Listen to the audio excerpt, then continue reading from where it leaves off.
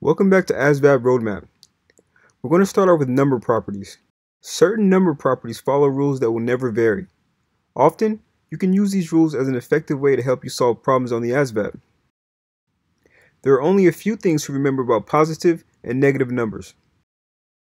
Adding a negative number is the same as subtracting a positive number with the same absolute value. As you can see below, 6 plus negative 4 is equal to 6 minus 4, which equals 2. Also, 4 plus negative 6 is equal to 4 minus 6, which equals negative 2. For problems like these, it may be helpful to use a number line to help visualize. Here is positive 6 and negative 4. By adding 6 to negative 4, you can see the box slide all the way to number 2.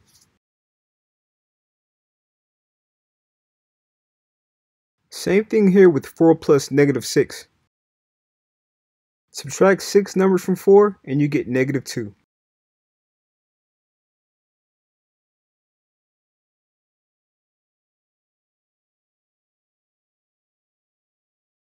Subtracting a negative number is the same thing as adding a positive number.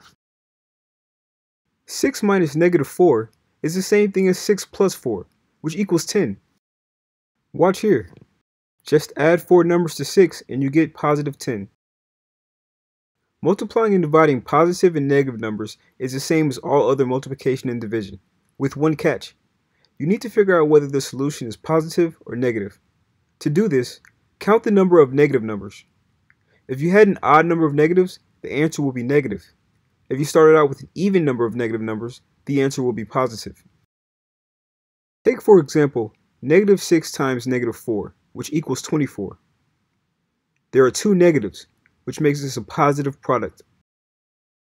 Another example, negative 1 times negative 6 times negative 4, which equals negative 24. There are three negatives, which makes this a negative product. For another, negative 24 divided by 6 equals negative 4. There's one negative, making this a negative quotient. Negative 24 divided by negative 4 equals 6. So here we have two negatives, which equals a positive quotient.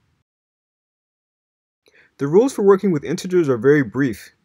An integer is a whole number, a number that is not a fraction. If you add, subtract, or multiply two integers, the result will always be an integer. However, if you divide two integers, the result may or may not be an integer. You may have a fraction. Working with odd and even numbers can be described with a few rules as well. When you add or subtract two odd numbers or two even numbers, the result will always be an even number. For example, 6 plus 4 equals 10. That's an even plus an even, which equals an even. 7 minus 3 equals 4. Odd, odd equals even.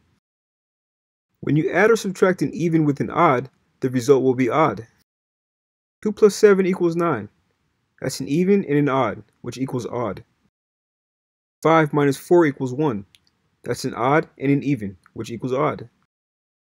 When multiplying two numbers, the rule for determining whether their result is even or odd is that any integer times an even integer will result in an even number. The only way the product of two integers will be an odd number is if you multiply two odd numbers. For example, 6 times 4 equals 24. That's even times even, which equals even. 3 times 4 equals 12. That's odd, even, which equals even. 3 times 5 equals 15. That's an odd number times an odd number, which equals an odd number. There are no rules predicting whether the outcome of division will be even or odd, because division does not always result in an integer. Sometimes dividing produces a fraction, and fractions are neither odd nor even. Alright guys, that's all for number properties. Hopefully these were some good tips for you. It would be a great idea to find equations online to practice along with these videos. In the next video, we're going to expand more on absolute value. I'll see you guys there.